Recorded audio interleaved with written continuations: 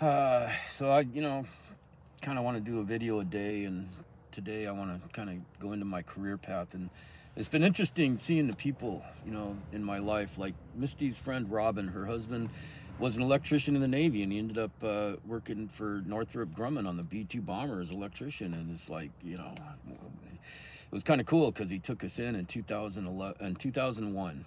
It was that summer of 2001, and he took us into Edwards Air Force Base and got to tour the B-2 Bomber, man. I was sitting in the hangar, and all their offices are up there behind it, so we go up there, and we're looking down at this thing, and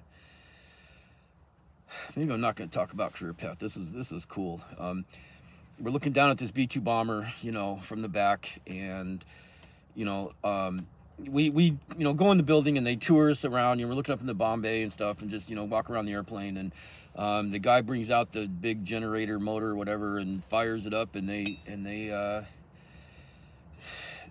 fire up the B-2 Bomber for us. The cockpit was all lit up, man, all the instruments and stuff. And anyway, so we're our sons. This was Cub Scouts, and our sons were probably, let me see, 2001.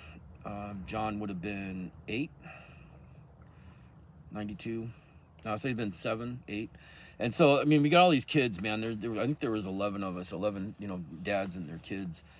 And, we're up in this office, and, it's like, God, we're just cluttering up their place. That's what we're doing. But Rich was friends with the guy that ran the place, so at one at a time, they let us take, a father and son would go sit in the cockpit of this B-2 Bomber. And when there was 11 of us, and I think John and I were the second one to do it. And I just said, I don't need to sit in the cockpit. I don't, that's just like, let somebody else, this is cool, man. I got to be in here, man. There's behind in the seats, man, there's a bunk where they can, crash out. And, so, everybody goes, all the fathers and sons get to go. And I go, I want to sit in the cockpit. I want to say I sat in the cockpit of a B-2 Bomber. So I pipe up and I say, I want to sit, in the cockpit. And so I was the last father to go in, and I got to sit in the cockpit, and they powered it up. That's what they did with the generator. That's the word I was trying to remember. They powered it up. So I'm sitting in the cockpit. He's going over all the things, and he's like, they don't even have to fly it. They can just program it to go out to the runway and take off. And I mean, just like, he's talking all this stuff, and he goes, this is what this, screen is. And I'm like, just like, ugh.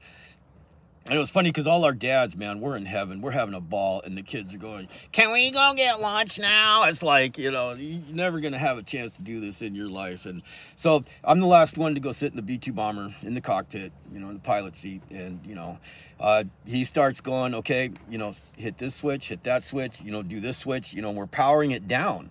And, I got to power down a B-2 Bomber. I mean, that was like, and that's not even the best part of the story. And it was cool because, we all did that. I mean, they were working on the skin of it or something. They have special laminates that just looked like some guy in there just laminating like bathroom not tile, but whatever that is. And so, we get out of that, and there's a B-52 sitting on the tarmac right next to where we were, and there was a B-1 Bomber, and B-1 Bomber is my second favorite airplane. And we got to tour the B-52. That was impressive how small it was inside. That's because they can carry, 80,000 pounds. That's why, it's so small in there. And, then we toured the B-1, and I just was like, wow, man, that was so cool, man, to do that day before 9/11. After 9/11, that wouldn't have happened. And so that night I get home, and my dad was nuts about airplanes.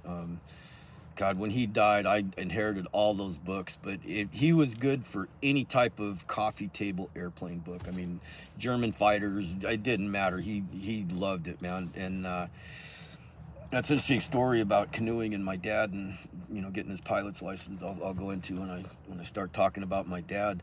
So, I mean, he's nuts about airplanes. He just is, boats, airplanes. I mean, it's, and so I call him up that evening, and I'm going, Dad, guess what I did today? And he goes, what? And I said, I got to power down a B52 Bomber. And he swore at me. I won't, you know, ladies, I said I'd be professional, but he swore at me. That was funny, man. He's like, yeah, you know, and that was so cool to be able to do that. You know, Rich having that, you know, connection to go in there and, you know, like, I mean, we could touch it, man. We could touch everything. It was, you know, like, it was wild, man. Just, walk in, and at the door was a Marine, you know, whatever, corporal with a M16, you know, standing there, of course, you know. Living in Palmdale and doing swimming pools, I did the Country Club Estates, and it was right off the main runway of Palmdale Airport right there.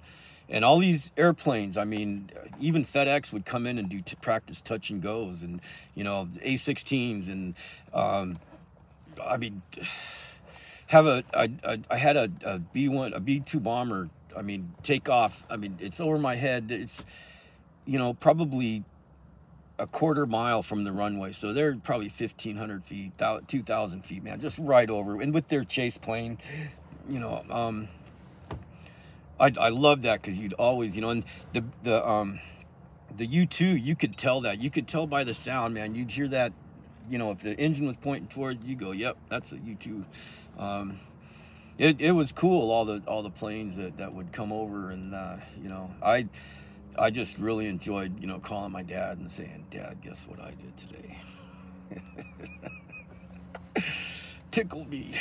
Anyway, many blessings.